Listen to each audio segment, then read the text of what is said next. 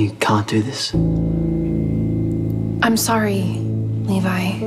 Is there some kind of problem here? No, there's no problem, sir. No. I hope this ceremony is as legitimate as you've been claiming, or there will be serious consequences, Mr. Dunkelman. Just give us a moment, yeah? Sweetheart, I know this is sudden, but if we don't get married, I'm going to be deported. I could be thrown in prison back home. You don't want that, do you? No, of course not. And I know that you were just trying to do the right thing, but this is something I don't know if I can do. I know the universe might have pushed up our timeline a little bit, but I believe in my heart we would have always ended up here. Right here, right now. You're doing the right thing, and once you say I do, I'm going to spend the rest of my life making you the happiest woman in the world. But I can't do that from behind bars halfway around the world, can I?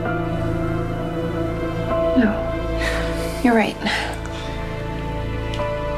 Okay, I'm ready.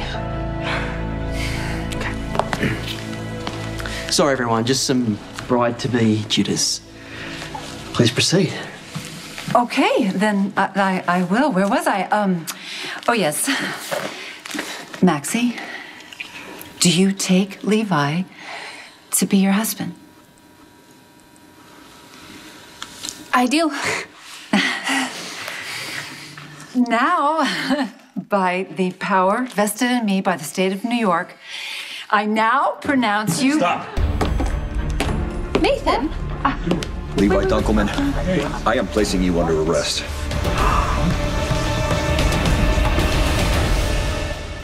Nathan, what is going on? What happened to your face? Your fiancé attacked me. He's a con man, Maxie. He's been using you from the start to get access to your mother's Aztec jewels. What? Son of a bitch! Wait, no, this is a mistake. Levi, please just tell them this is some sort of misunderstanding. Maxie, now step away from him. Levi, you're under arrest for assault, and you're coming down to the station with me right now. I'm not going anywhere. Oh my... Just yet.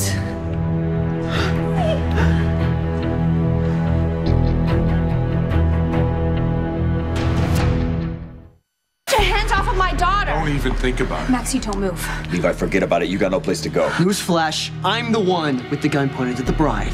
I thought you had an accent. You were lying this whole time? Desperate times call for desperate measures. You lying bastard! It was all a lie! From the day we met, helping me become a better person, Levi, I trusted you. We slept together. No, we had some good times. You cost me my daughter! Oh my God, Nathan was right!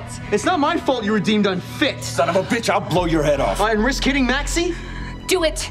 Do it, Nathan. I don't care if you hit me. This whole thing was my fault. Maxie, this is not your fault. No, you all tried to warn me about him, and I didn't listen to you. Maxie, it's okay. It's gonna be okay. It'll be okay when you shoot him. He's not going to shoot me, Maxie. He's not going to risk hitting you.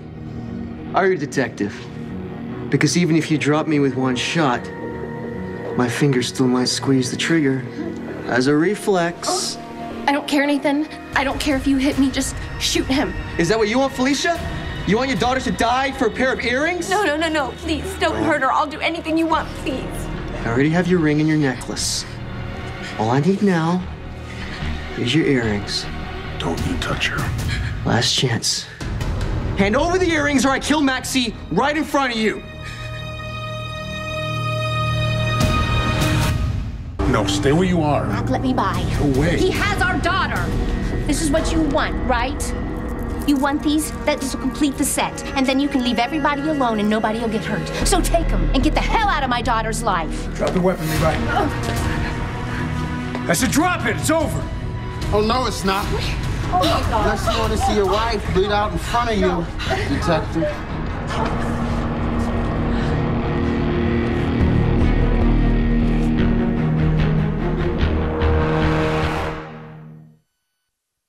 On the next General Hospital, I'm here to apologize. You want to come back and work for me? Let's make this a threesome. You free tonight? What did you have in mind? You're not going anywhere, Nina. Turn over your weapon, Detective Falconeri.